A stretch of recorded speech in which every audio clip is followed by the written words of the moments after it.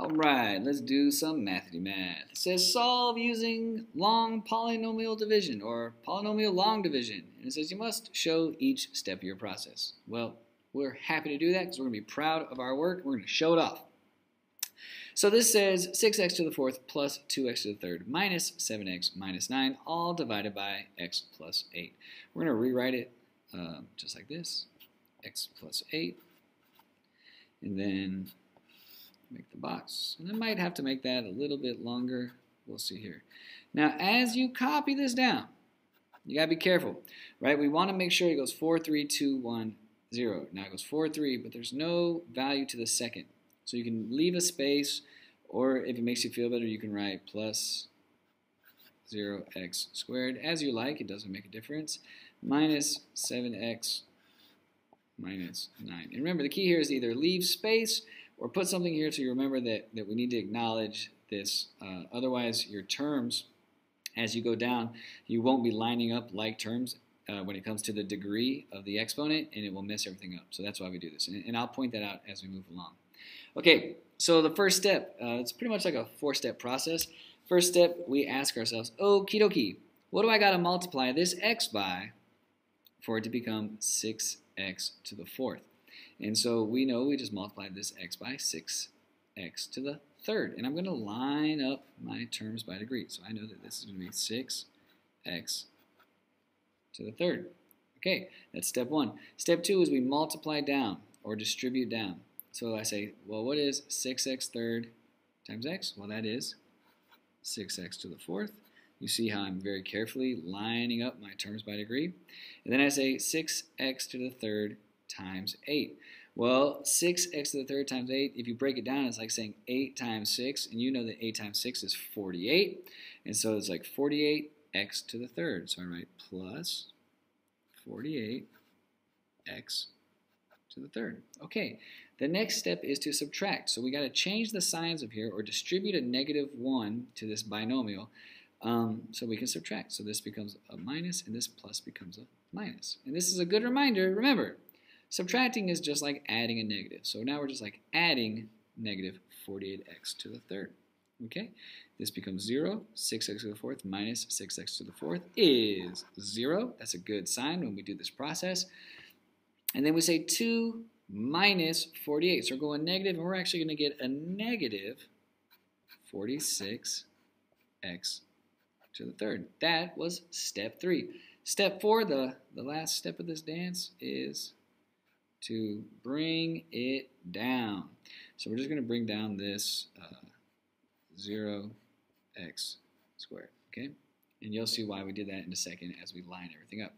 Okay, that was the first 4 steps. So now what we do is we just repeat that process. So the next question is, okay, what does this x have to multiply by to become negative 46x to the third?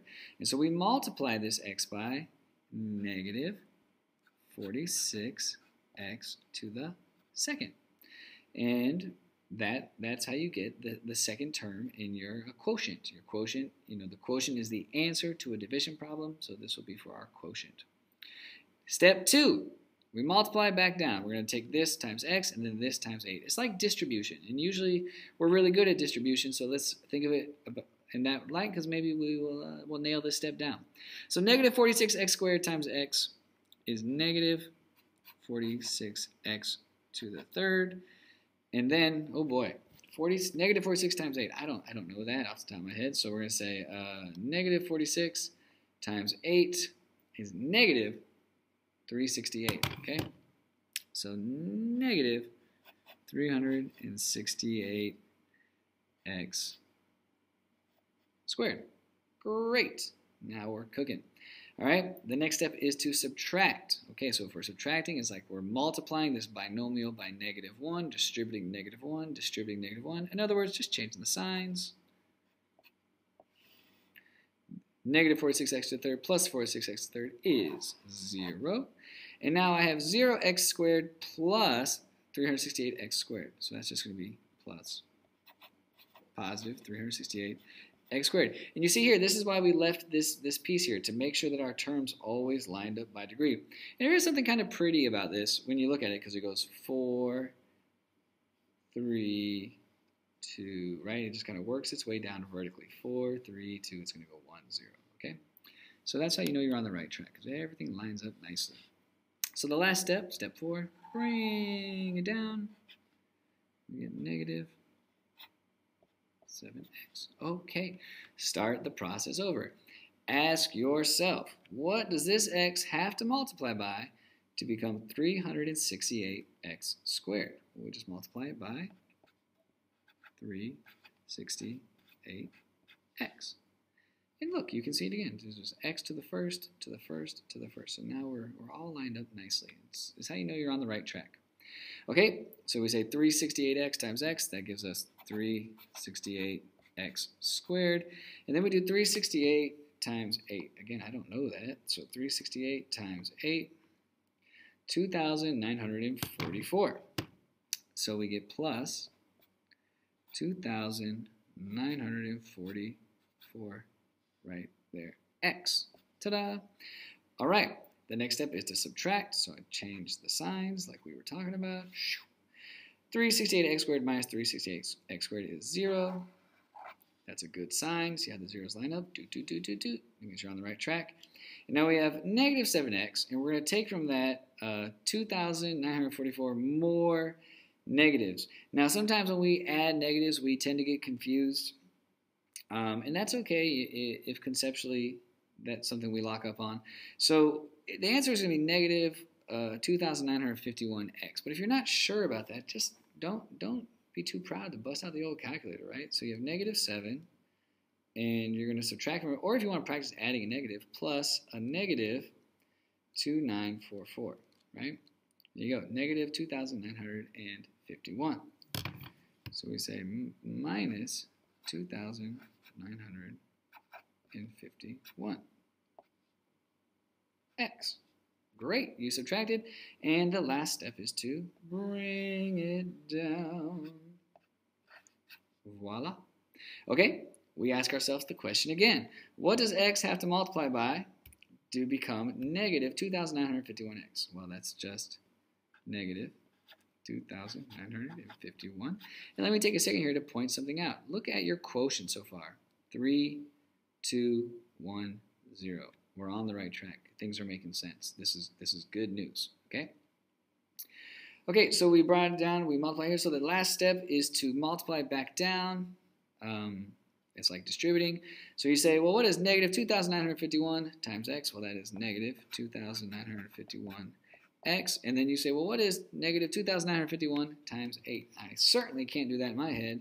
So negative 2,951 times 8. Woo! We get a big old number. That's okay. We get negative 23,608. Last step, we change the sign so we can subtract. These cancel. You can quickly check. See, x to the first, first, ending in a 0. We're doing great. And then you say, well, what is negative 9 plus 23,608? So if you look at it and you say, well, that's going to be 23,599, you would be correct. But if you're not sure, use the calculator. Negative 9 plus 23,608. Ta-da! There you go. You get 23,599. And you're home free. Here we go. So when we look at this, you're almost there. You're almost done. You've done a lot of hard work. You should be proud of this work. Let's finish strong. Because this x to the 1 has the highest degree, because there's no variable here, we actually stop. And then we just acknowledge that this bit left here is our remainder. That will be the numerator. Okay, that'll be the numerator of a fraction at the end. So I write plus 23,599. And then the denominator of my remainder is just x plus 8. And that is it. Look at all that great work you just did. You should be proud of this. Good job. All right? So frame it up so everyone knows great work you did. And voila. All right. As always, go ahead and subscribe if you want to be notified when I make a new practice video for you. And if there's anything you want to practice, anything you want to see, anything you want me to create, just drop me a comment below and I'll do my best to make it for you. Alrighty, thank you. Bye.